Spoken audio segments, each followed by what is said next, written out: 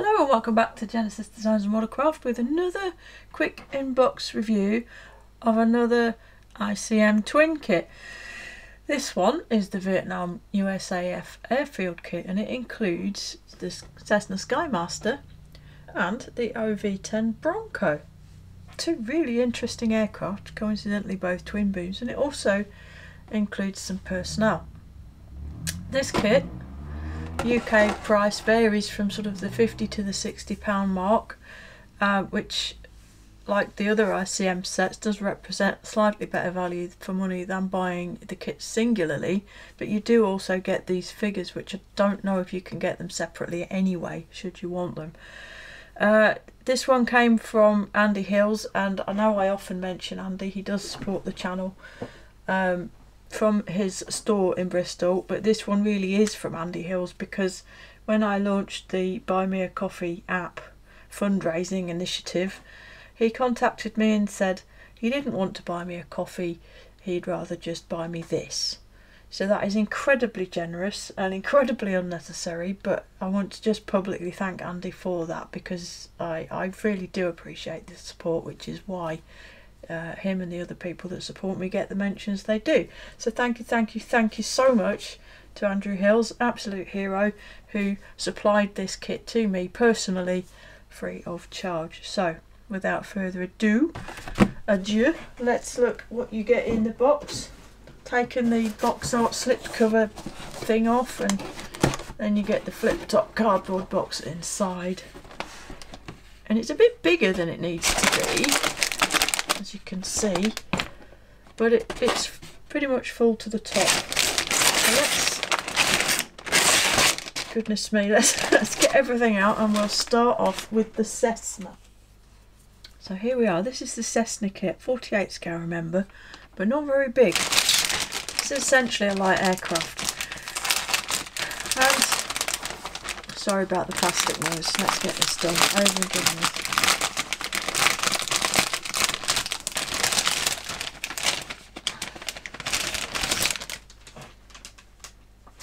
I know I could take the parts out of the bags before I start, but I kind of like these videos to be off the cuff and the first time that I've actually genuinely looked at the parts, and this is genuinely the first time this kit's been out of the bags. Although I have looked at it in the bags, it's always different when you take them out. It's such an intriguing aircraft, this. I think my kind of level of fascination for these subjects comes from reading a couple of books, and I'm going to take a moment right now to recommend these books to you, chaps. A Lonely Kind of War by Marshall Harrison. It's not a super catchy title, but it is a brilliant book, and I'll get my Kindle account up here. You see the book art. This is A Lonely Kind of War. This is all it's a biography from this guy who flew Broncos and such during Vietnam, and it gives you a whole new understanding for these things and the way they were operated. And next door to that is Chicken Hawk.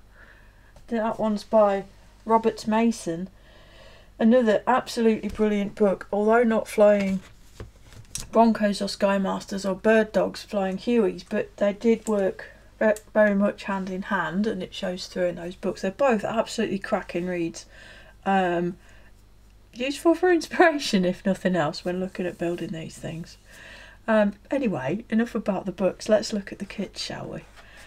So, we've got two main sprues of parts, and gosh, aren't they covered with all sorts of glorious things. Look at this. So the wings in one piece, that's a good start because it's a twin boom aircraft, so there's all sorts of opportunity for alignment nonsense, isn't there? But having a one piece wing helps from the off. It's just beautifully moulded. That's just a thing about ICM kits of late, they always are. We've got recessed panel line detail and recessed fastener detail. The sort of fuselage or nacelle, it's kind of both, isn't it? It's in two halves, and obviously you've got a lot of interior there, and then a load of weapons it looks like. But let's give a closer look at these surfaces. It almost looks like the plastic's metallic, but that's just some slight kind of flow lines in the plastic there. and then the sort of cockpit area. It is beautifully done. Got I'll turn it the right way up. Instrument panel there. Please focus. Thank you. Again, all one piece, but so nicely done. I expect there'll be an instrument panel decal, but that's crisply enough moulded that you could paint it quite successfully, I imagine. As far as internal detail on these cockpit areas, there isn't a great deal, but anyone who's ever been inside one of these type of aircraft, there really isn't very much going on, to be honest. This part here, sort of a bit of some internal detail. I don't know for where yet, but it's actually broken. It's unfortunately become broken inside the box, but I should glue it back together without any bother. Some seats here. And really rather intriguingly, a pair of 48 scale M16s down there at the bottom of the sprue. I guess there's probably rifle racks inside these things for the fairly inevitable shoot downs. So that is sprue, I can't see, sprue B. I'm guessing this one will be A. Let's hope so. Oh, it is, yay. So this one's a little bit simpler. Obviously you've got the lower halves of those wing panels. Control surfaces, the tail surfaces. There's a representation of one of the engines there. So this thing had two engines. It was a twin engine aircraft, but they achieved that by putting one engine in the nose and the other engine in the tail of this fuselage nacelle, which is why it ended up being twin boom. It's a neat way of getting two engines worth of power into something whilst maintaining a single engine aircraft's frontal area. So probably quite a good performing aircraft. And you've got the tail booms here, these are in halves, and they've got nice long sockety bits to plug into those wing parts. A couple of propellers, some wheels, a few bits and pieces. But again, it's just absolutely wonderful mouldings.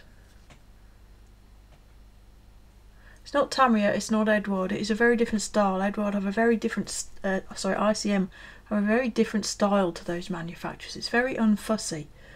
But the actual standard of this moulding is right up there, trust me, it's beautiful. So that's those two main sprues, which only leaves, in the case of this one, these transparencies.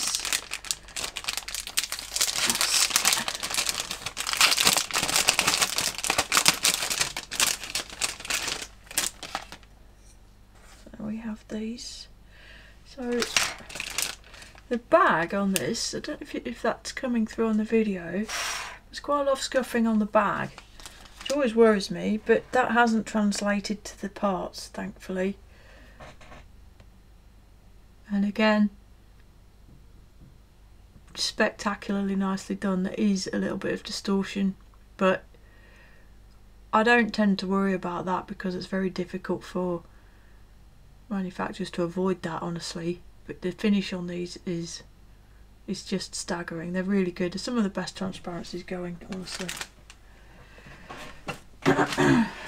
Instructions then.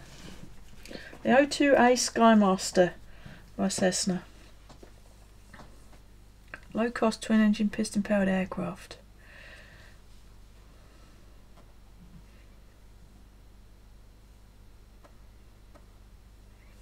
Two 210 horsepower engines and a 320, so 200 mile an hour top speed. Not bad. As ever, got your colour information on the front. I'm just going to remove some stuff so these can go through. Okay, that's a bit better. And it's a glossy sort of colour front cover. Let's just move that out of the way for a second. And you start off with the sprue diagrams, and we've got some shaded parts that are not for use there, but there are not many. And then straight into construction with a lot of very unfamiliar looking parts, which essentially construct into an avionics rack by the look of it. Probably a whole bunch of radios and things, which presumably weren't fitted to civilian ones. Then we go straight into popping some windows in. They've got these window doors on these things, so this internal detail will be quite visible, relatively speaking. There's your little mock-up piece of engine, which is being built up with the firewall and some sidewalls to make also the nose undercarriage bay. And then we sandwich both of those parts into that fuselage half. And the rest of it, you've got a cabin floor, which you're building up the seats and instrument panel on too. And it also then gets popped into that right hand fuselage half. 10 grams of nose weight. That's going to be a difficult one to call, because to be absolutely sure that 10 grams is enough, you're basically going to have to build the whole thing pretty much. To have some caution there. I tend to put more than the manufacturers say always, but I also tend to test build, even if it's with tape, to be relatively, you know, as sure as I can be within reason that enough weight is in there. You don't have separate nose panels. This engine's here just purely because you can see it through the front. I know I'm pointing in a bit you can't see. You don't have separate nose panels, so there isn't really, if that doesn't end up being enough weight, there isn't really a way to put any more weight in unless you taking things off or what have you. So I would be careful with that and make double dog sure before you close everything up that you've got enough nose weight in. Then we go, carry on. Main undercarriage leg goes on the back there, and we end the construction of that nacelle area with the windscreen. Moving swiftly on, the top, the wing goes on. Got some windows in the top of it.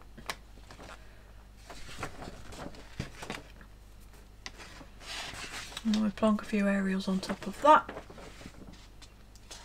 There we go. Then build the booms and the tailplane and attach them together before attaching the whole thing to the underside of that top wing. At this point, the lower part of that top wing still isn't fitted, as you can see. This is one of those trust the process jobs, but I would be inclined to not glue that tailplane. Just have it in position, get everything lined up, and then glue. Use liquid cement and apply glue afterwards, so you make sure everything's square. Apply the lower wings. As you can see there, it's offering the option to drill 1mm holes. This will be for the hard points for the stores. A few little bits and pieces, some panels, landing light covers, struts, etc. going on there. Then we're adding our wheels and then the pylons for the stores.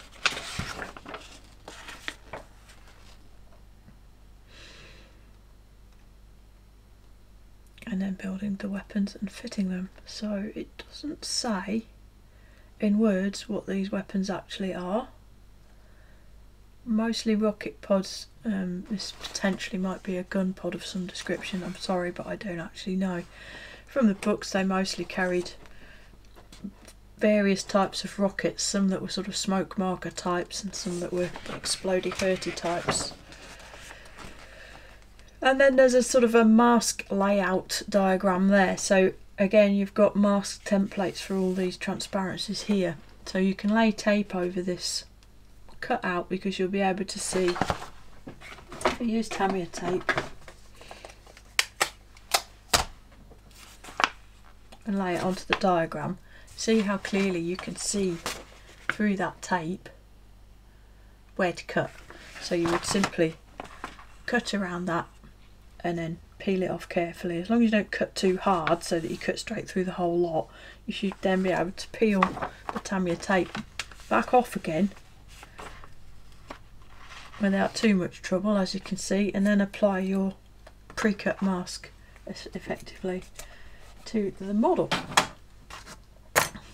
Given the shapes and everything involved here, it's very possibly just as easy to do it in situ yourself anyway. On to the painting and marking guide then. So the first option here, marking A, is a grey one.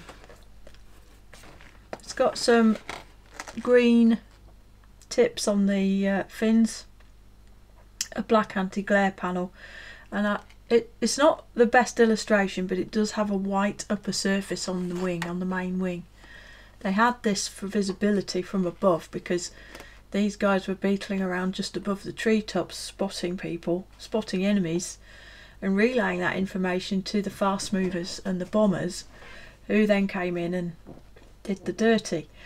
So that upper wing there is highly visible for them to see the forward air controllers and hopefully not shoot them, run into them, or drop bombs on them.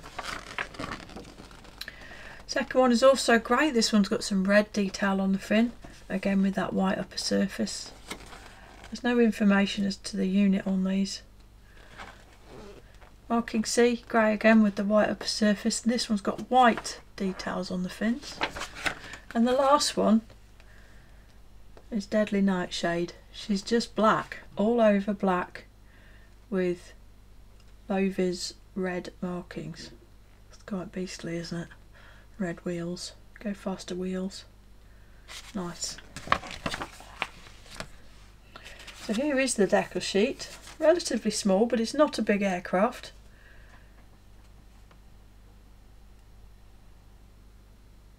I can read the stenciling quite happily. Can read the names. We do have instrument panel dial decals, so let's come up close for you. I don't know who prints ICM decals, but they're really nice. I'll get it in the light so you can see they're quite thin. Certainly the single colour ones, but yeah, very, very nicely done. Note the armament card there, that goes on the side, and they would write on there with a marker pen what was fitted. So if you're brave, you can you can go in there with a bit of pencil or something and write on there what weapons load you fitted. So that's the O-10 A Skymaster kit, and very, very nice indeed it looks. Very, very keen to hopefully get a minute to build this at some point. A lovely looking thing, really intriguing aircraft to me. On to the Bronco then, got a bit more going on here, look. It's a bit bigger aircraft, a few more parts. Let's get in and have a look at this one.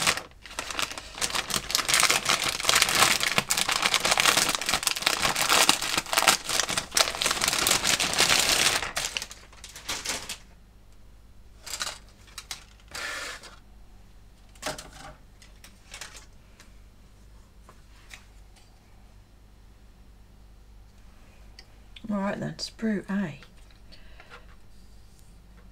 Now, in common with the Skymaster, this thing is a twin beam aircraft with a central fuselage on the nacelle, but unlike the Skymaster, it's got the wings in a more conventional place, i.e. got the engines in a more conventional place, which is on the wings. But it does lead to this funny little pod fuselage thing, which is in multiple parts, as you can see here. Now, coming up tighter, we have recessed detail back here, so rivet detail, panel lines, etc. all recessed. Good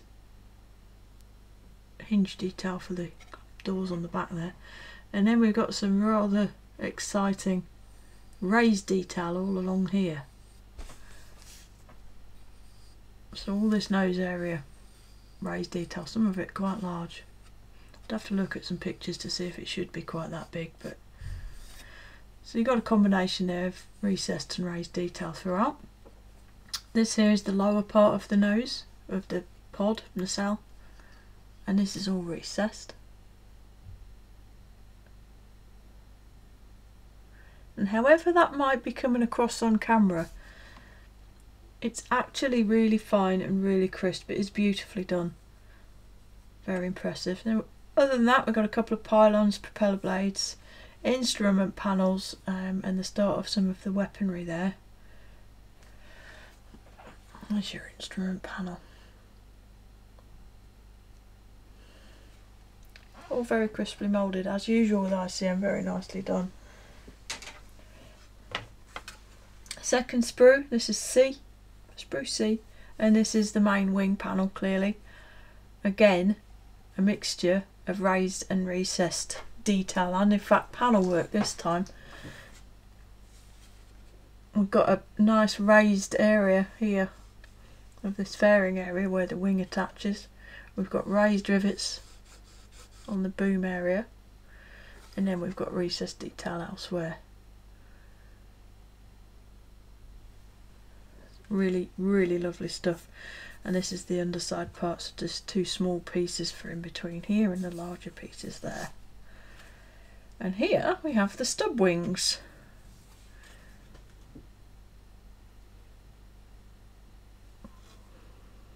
Lots of really awesome moulding there, loving it. As I say, the textures in this wing panel are just lovely. Well, that's capturing the light nicely. You can see these raised strips here and the raised rivets on the booms. Really, really good. Lots of interest. Right, more plastic bag noises.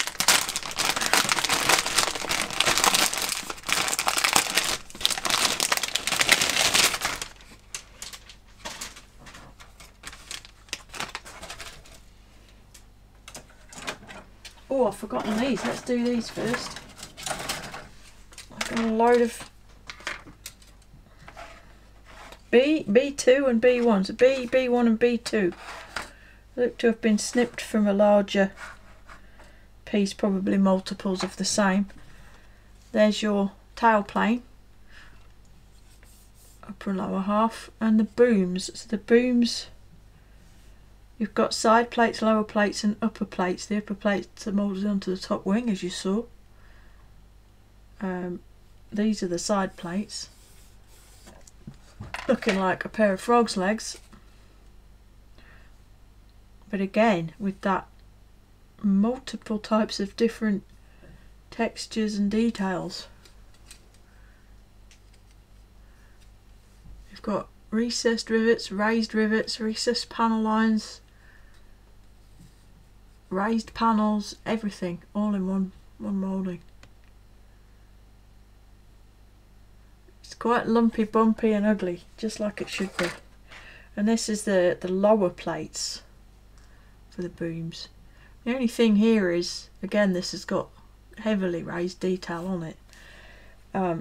If the fit of these parts is anything less than almost perfect, you're going to have some major issues with restoring details, or just flat out losing details, to be honest. We shall see. Next, sprue D.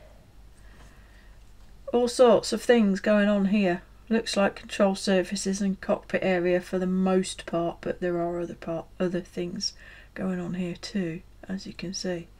Lots and lots of parts, and lots of quite small ones too.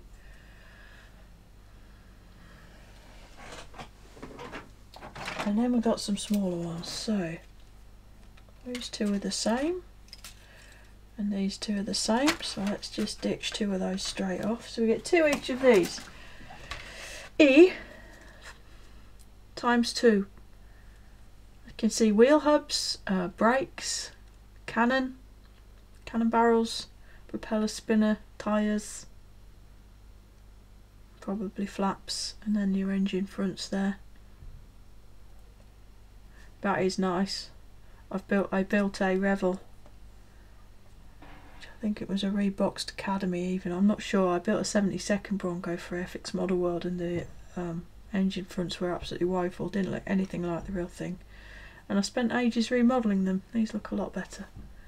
So two of these, a seat cushion there with texture on it, as you can see. Very, very nice. Engine front isn't hollow, those are obviously air intakes on the real thing, but they're deep enough to not look terrible. And there's your little cannon. Stub wings have cannons in them. And this one is W2, obviously weapons, a multitude of different things here. I'm not a weaponology person, I don't know just by looking at them what all of these are, except to say that some of them appear to be bombs and some of them are definitely rocket pods, but hopefully the instructions will tell us more. But again, some super nice moulding going on there. For an out of the box thing, that looks very, very nice to me. Last plastic parts then is the transparencies.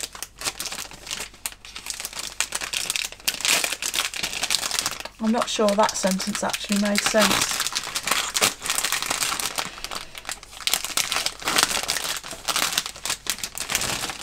But here they are, and this thing's got the world's biggest windows.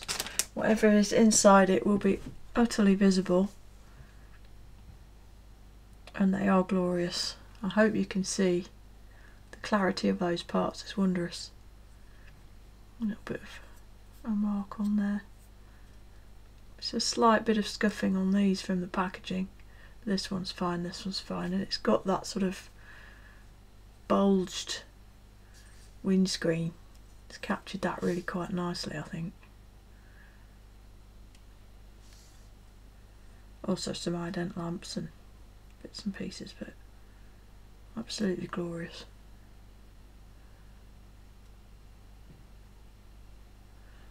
Tiny bit of flash around the bottom of that main windscreen.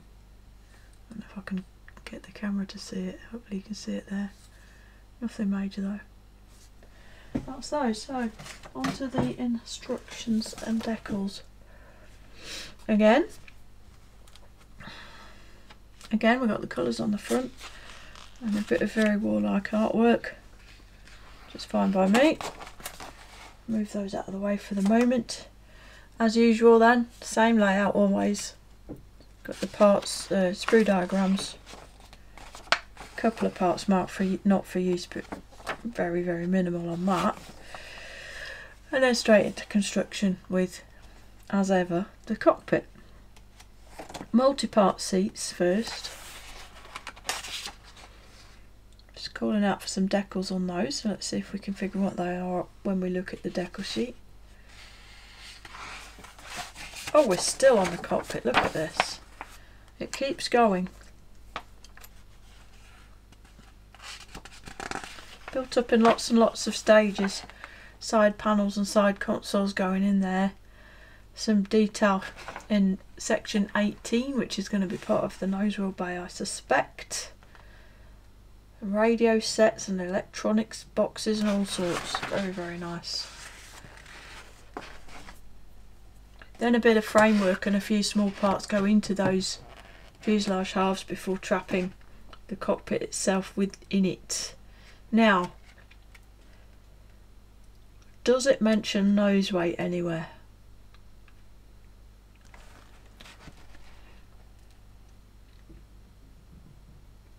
Maybe you can see from this part of the diagram how there just isn't any space between the bottom of the cockpit and the bottom of the actual aircraft here. So if nose weight is needed, which it is, the only place you can actually put it without sacrificing detail, because the nose wheel bay is detailed all the way to the front of the nose, is here, just behind the sort of firewall, if you like, of the cockpit area. There's no space there. And it hasn't been mentioned, but I needed to put a lot in the 72nd scale one.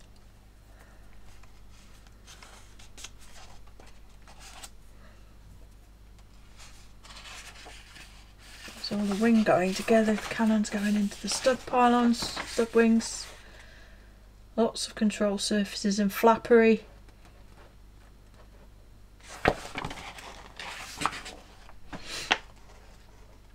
Then main undercarriage getting assembled along with main undercarriage bays, which is what these big detailed looking pieces are. That gets trapped into the front area of those booms.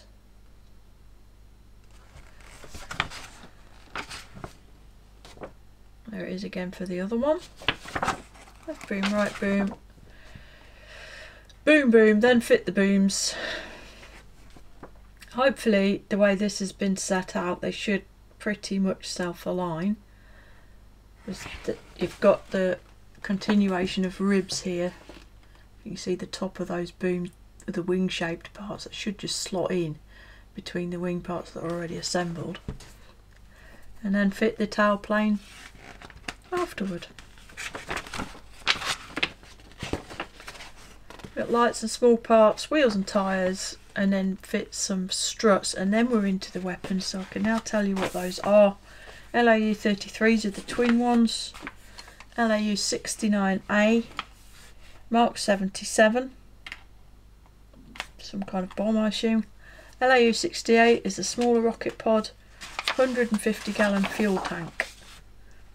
Mark 81 low drag bomb, Mark 81 Snake Eye, Mark 82 Snake Eye, Mark 82 low drag, and LAU 10 A. That is quite the weapons load. And then you've got this massive chart telling you where each of those fit and in what numbers. And in fact it does set out which marking options use which as well. Awesome work.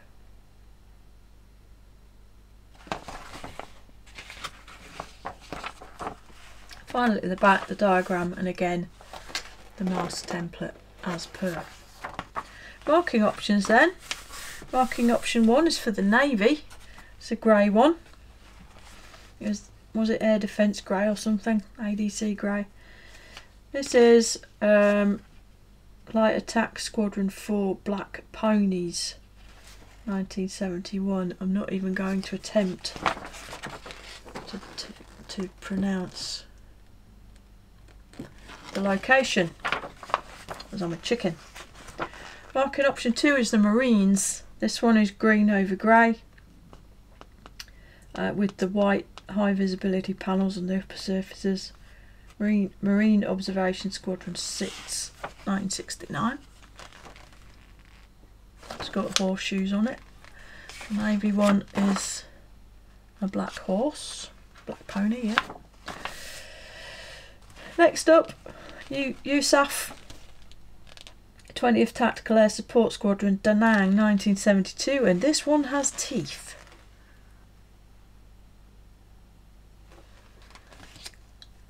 Grey with the white upper surface again. This one's all about the bombs. And the last one is the Marines again. Green over grey again. There's a couple of insets here marking option 4. I think this is actually an optional high vis arrangement for this rather than a whole separate one. To be honest, it's a little bit confusing. But it's got down here for Marine Observation. Oh, it might be a separate altogether. I'm not really sure. It's not obvious, honestly, because that says it's marking option 4 as well. But quite a substantial different set. It covers most of the schemes they typically wore at that period, and has also got details throughout on the colours used for the various weapons. So it's quite, there we go. Pretty good, it's pretty well thought out, and everything you need is there. So finally the decals then for this. A separate sheet entirely for the armaments. Stands to reason, there are quite a few of them. And you've got the different coloured stripes, which as you know denote various things. Stencil information, placard information, it's all there, it's all very good. I do like to see kits that include this type of stuff for weapons, because it perks them up so much when they've got this sort of stuff on them. And for the aircraft themselves, there's a sheet for that. Now this one's got the more traditional type of instrument panel decal, where you've got the whole panel, which you may or may not like, but the kit parts are relatively, they're not got too much sticky uppy stuff on them, so they should go on alright if you want to use them. There's that armaments panel again for you to make notes on. Prop tip decals, if that is your wont, are all included. A one-piece shark's mouth and the walkways for the wings as well if you don't fancy masking them. And we even have propeller decals as well. As usual, I find with ICM these look to be beautiful, very good quality. They're not overly garish with the colours for the most part. They look really good. Really good. Awesome. Quite the package, I think you'll agree. So that's the OV-10. Much more complex, much more to it than the Skymaster, as you might expect. But we're still not finished, because in this set we also get some blokes. And they do appear to be blokes.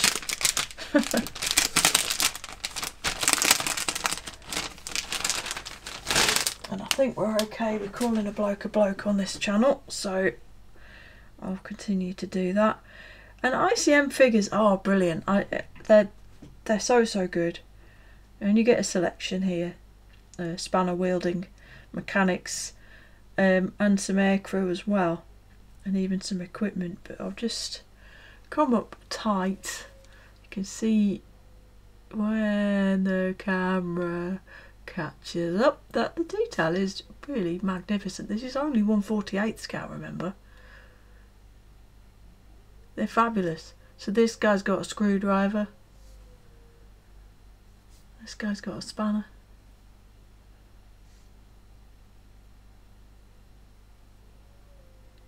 Yeah, camera says no. Okay.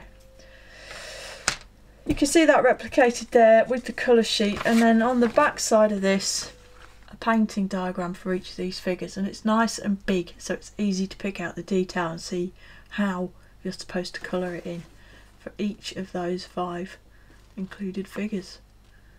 As I say, I don't know if these are available separately. They may well be, actually. They quite often are with ICM, but then again, they may not be, in which case the only way you'll get them is by buying this set. There we go, that's the whole lot then. And I don't know, I just think it's brilliant for £50-ish. A fabulous value for money. And such interesting subjects as well. I think it's really great that they even made a kit of the Skymaster, let alone to this standard. I mean, if you're feeling really brave, why not buy a Skymaster and do it in the Red Bull colours, the one that's still flying. Really fantastic set. I think the Bronco is a fascinating aircraft, and I'm pleased there's so many kits out there of it now. I will no doubt at some point get one of the other releases of the later ones with the camouflage and all the lumps and bumps and turrets on and everything, but all of the kits look magnificent on the sprues. Beautifully moulded, lots and lots of detail. Both of these though, with all of the transparencies they've got going, will probably benefit with a bit of Edward style assistance, I suspect. Like a zoom set for instrument panels and seat belts, really, is what I'm thinking. Loads of weapons, so there's going to be stuff going in the spares box from this for sure, and then the figures just finish it out. All ICM really need to do to make this an ultimate package is to supply some kind of base, like a piece, even if it's a printed piece of card, but if a moulded plastic PSP base of some sort would be just perfect for these. But yeah, fabulous package. I'm really impressed with it, really pleased I've got it, and thoroughly recommend it. ICM kits are right up there with the rest these days, and produced in the Ukraine. They're still cracking them out somehow. Props to them, absolutely. So again, anyway, that's the end of the review. I think this is fabulous. I didn't quick snip it because it would have just taken too long, but I'm gonna go out on a limb and say I think they're going to build just as well as they look on the sprue, because every ICM kit I have built lately does. So yeah, that's my opinion. You don't have to listen. So yeah, again, as I said at the beginning, thank you so much to Andy Hills for actually just donating this kit to Genesis Designs. This wasn't a commercial donation, it was a personal one from him. So thank you so much for that.